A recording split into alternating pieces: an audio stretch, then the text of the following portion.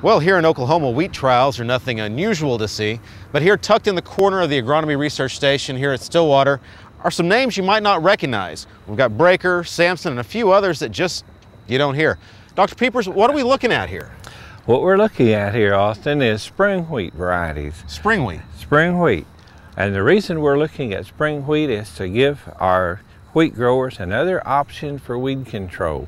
Okay. We've had a lot of our canola growers tell us that they would like to be out of winter wheat for 2 years instead of 1. Okay. In order to really clean up the ryegrass and the rye and the goat grass out of their wheat fields. We don't recommend 2 years of canola right behind each other. Okay. So we thought, well, let's take a look at spring wheat and see whether the spring wheat is planted in the middle of February, and will give us an opportunity then to kill all of those weeds and grasses that come up in the fall prior to planting the wheat crop. Okay, so we're talking about something that has a lot quicker growth than what we're used to in this state. Oh, yes. In February. That is one advantage of spring wheat, is that the winter wheat occupies the field for 9 months out of the year. Spring wheat only occupies the field for 4 months out of the year. So just 4 months, you're not going to get a lot of establishment in that, or a lot of spread. No, you have to plant 2 bushels per acre because you don't have a lot of time for tillering. Right. And you can see in these different varieties, there's a tremendous difference in the plant height and the maturity. So we're looking at about 20 different spring wheats here, just trying to find the ones that might be most suitable for Oklahoma. Very good. Now, where do you find, I mean, obviously this isn't something we normally do, so where are you looking to find the stocks to grow from here? Well, I work with Dr. Klatt, one of our wheat breeders here, and he has contacts all over the United States and Canada and Mexico. Okay. So he has searched around and talked to the different wheat breeders about the ones that might be most suitable for Oklahoma. Now, what we did is we brought in 2 types of wheat. Okay. One is Durum wheat, and the other one is hard red spring wheat.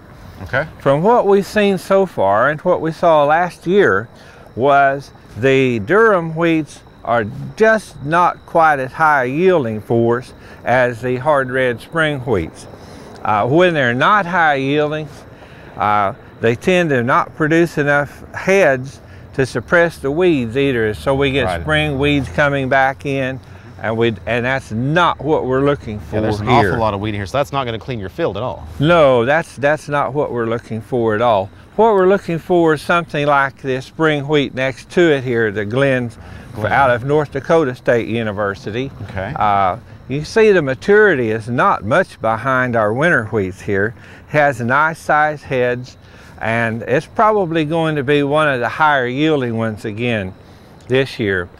The spring wheats out of North Dakota State and spring wheats out of AgriPro, like Goliad here on the end, have performed quite well for us in a test that we did last year. Now, we've had tests last year here at Stillwater and our research station at Lahoma. Okay. This year we also put a test out farther west at Tacoma. And so we're just trying to get a feel there at Tacoma at which of these varieties are more suitable for western Oklahoma. Okay. We don't see we will not expect normally the yields of spring wheat to be as high as winter wheat. That's where I was going to go with yield. We're going to be a little less here, you'd expect. Yeah, we'll be a little less if you planted that winter wheat in September or October. Right. Now, every year we'll have some farmers who don't get their winter wheat planted until November or December. When we get into that situation, they might actually be better off planting spring wheat than trying to plant a winter wheat very late in the season. Okay, now how does that work? Well, your winter wheat has to get out of the ground and do some tillering also. Right. And if you don't plant until November or December, many times the soil is wet and it's cold, and it doesn't do a very good job of getting established and starting to grow. So that'll hold down yields. Yeah. Okay. So that's really hard on the yield. And the other thing too is with the winter wheat, you have to control the weeds for 9 months, the diseases for 9 months, and the insects for 9 months. Spring wheat, take care of it for 4 months and you're through. So it's a lot lower input cost just for the time you're in the field. Yes, it is. We have some of our growers, particularly now, with the price of wheat being so low, they're really trying to intensify their cropping system and get more than 2 crops in 2 years. And a short season spring wheat may fit into the program better for them than a longer season, growing season winter wheat. Absolutely. Now what about protein quality and what we're looking at in terms beyond that yield number? How does this compare to what we're used to growing? Normally, hard red spring wheat has a little higher protein than hard red winter wheat. So it might help the quality a bit. It certainly should help the quality. It should not hurt the quality by any means. Okay. The biggest problem with wheat right now is the value of the wheat crop is just too low. And we have to do something to improve our profit margin, or we're just not going to be able to sustain production of winter wheat indefinitely in Oklahoma. I guess the last thing that just jumps to mind is how well does this fit into our current elevator system as far as getting this into our supply? Is there a problem?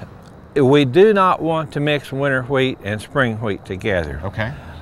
Well, the elevator operators we've talked to are not too terribly concerned about the possibility of mixing it, because as we've told them, the spring wheat is probably going to mature 10 days to 2 weeks later than the winter wheat.